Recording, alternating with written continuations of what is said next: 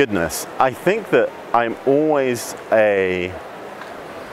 think that whatever form of governance the internet needs to just continue, I think it should reflect the nature of how the internet works at a fundamental level.